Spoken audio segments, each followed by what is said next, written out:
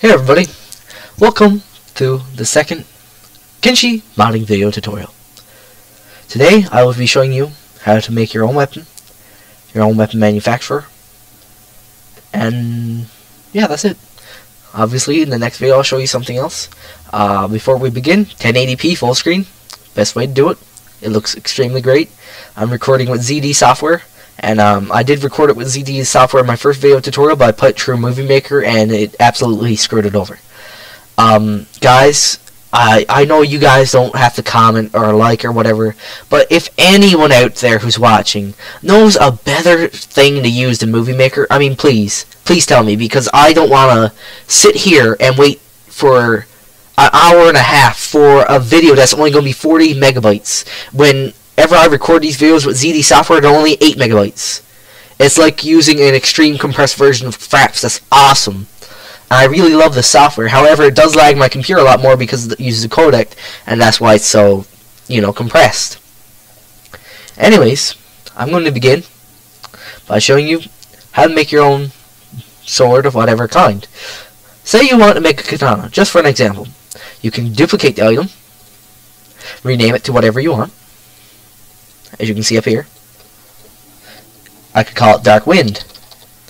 Press enter, and it changes right here. Now, I can also change the damage.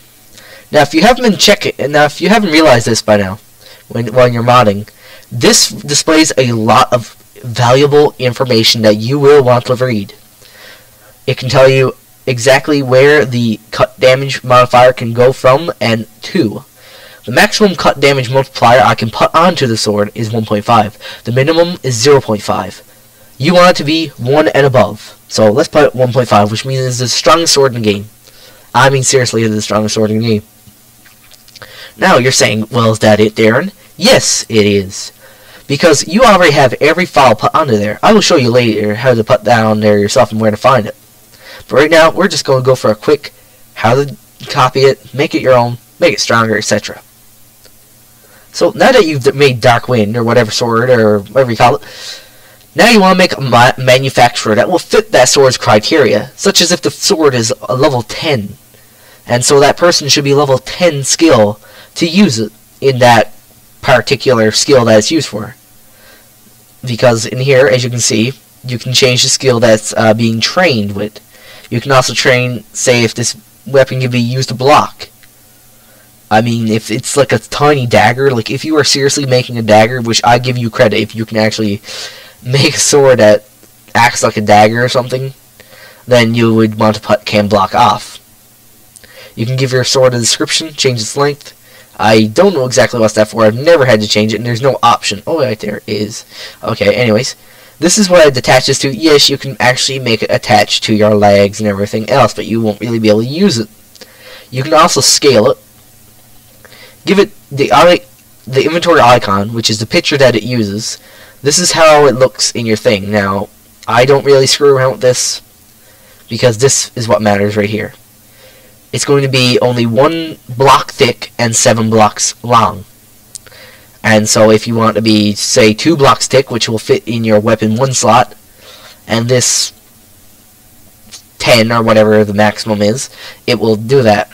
So let's go back to making your weapon manufacturer. Your weapon manufacturers range from level 1 to level 70. You can make your own weapon manufacturers by either duplicating or starting a new item. I suggest a new item because duplicating really doesn't matter. Now, you can call your weapon manufacturer anything. Be creative. This game inspires you to be creative. I can call it Tits McGee Shibby Knuckles, and it works. Why? Because I said so. You can give your company a description of how they make their weapons. If they're absolute garbage or absolutely great. The overall level can be aimed from 1 to 100. If you make a weapon level or an overall weapon manufacturer with level 100, that means usually the person has to be level 100 skill. Now that doesn't necessarily mean anything, because even the level 1 character, if you give this to him, can wield it, as long as it's light. Now, you can add the cut multiplier. And here you have no restrictions. you can go from 0 to that number. So I'm just going to say 100. Now, and you can change the minimum damage cut. Don't bother, I don't really bother with that. And weight modification. Obviously, you want it to be as light as possible. Now, we're not done. We have to add what your weapon looks like. Your weapon can look like a piece of shit, or a defined, refined, beautiful work of art that katana is, even though it is a very deadly weapon. So I'm going to go with MKV because I like the look of that one. And of course, there are lots of others to choose from, don't worry. Now we have to add the weapon type, Dark Wind. But we're not done. Oh no, not yet. If you noticed, over here, you have categories. This is how it categorizes it, as you can see. You want to keep it categorized at all times.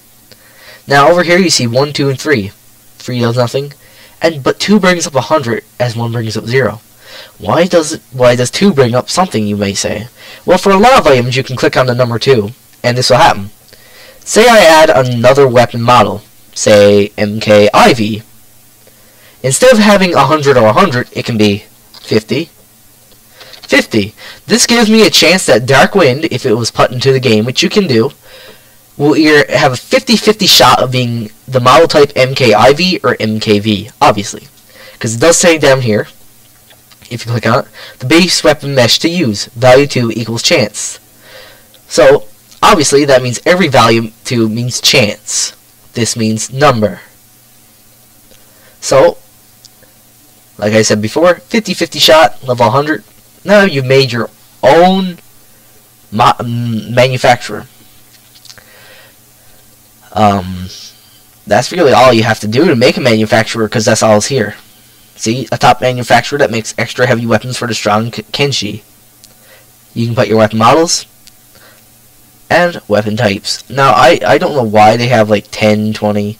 Supposedly that's the overall weapon modification. So that means you can add even more modification to your sword. I don't bother with it. I don't think you should either, especially if you're just going to make like a single sword with just a single texture pattern. Now I'm going to show you how to make your own item without copying it. First, you right click and press new thingy. Item, yeah. And then model after something here.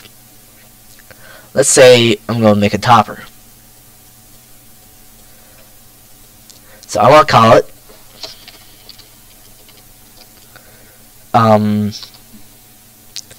orange. Yeah, orange. Sorry guys, my spelling is off today.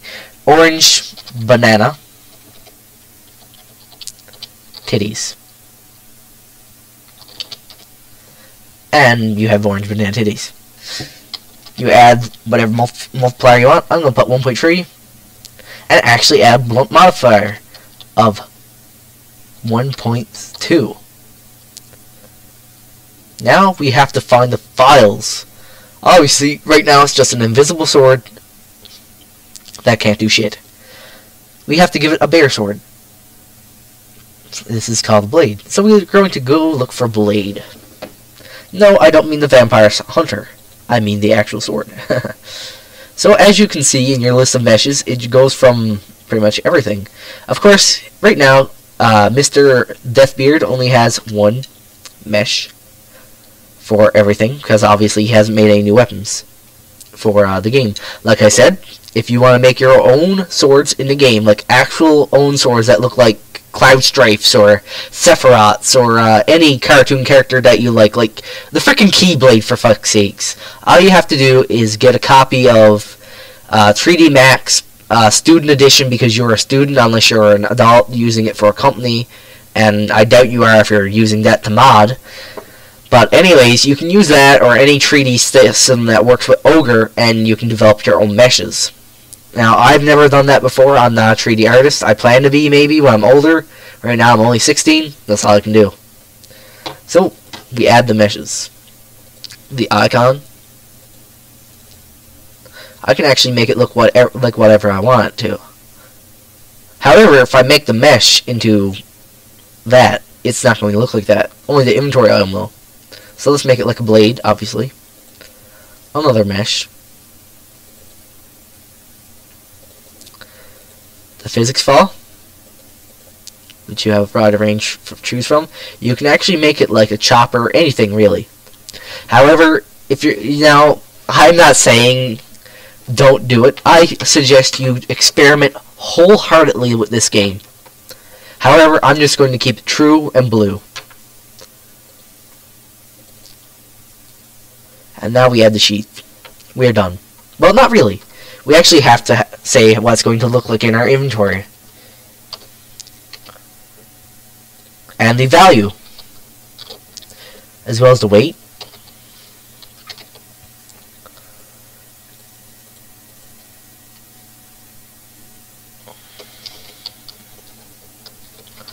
This stuff.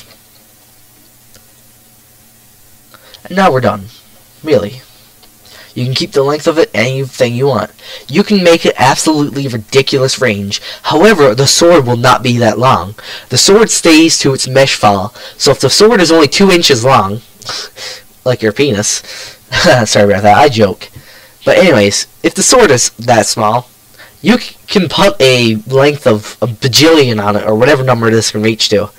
And it will reach all across the screen, but you will never see it. However, it will hit all of your enemies.